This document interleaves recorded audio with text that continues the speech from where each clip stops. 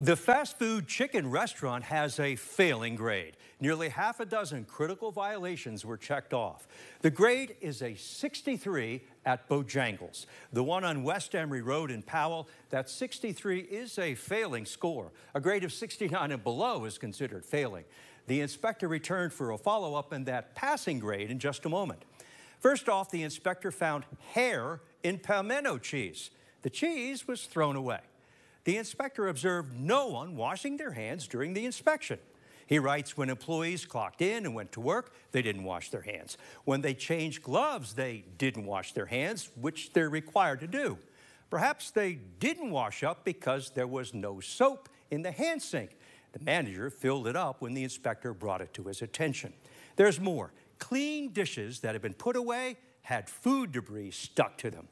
The inspector watched a kitchen worker eating while preparing food. Can't do that. Finally, the inspector writes there was no managerial control in place at the restaurant. It was suggested the management staff attend the county's free food safety classes. Now there's been a follow-up inspection at Bojangles in Powell. All of the original critical violations were checked and corrected, and the new re-inspected grade is a 90. No need for any second inspections at the top-scoring restaurants, and here are the best grades of the week. Ola's Southern Cuisine 2 in South Knoxville on Chapman Highway, 100. The Maui Wowie Cafe on East Broadway in Lenore City scores 100. In Crossville, the Creekside Brewing Company on Highway 127 South is also perfect.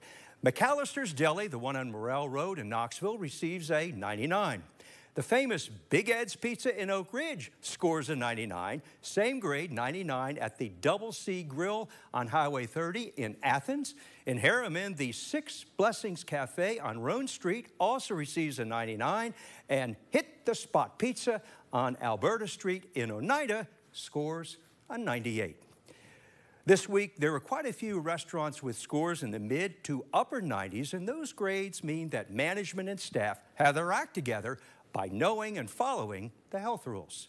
Don Dare covering Food for Thought.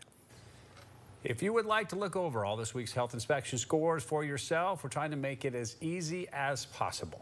Yeah, they're all under the news tab on our website, WATE.com, or you see the QR code there. You can scan it, and it'll take you right to the page.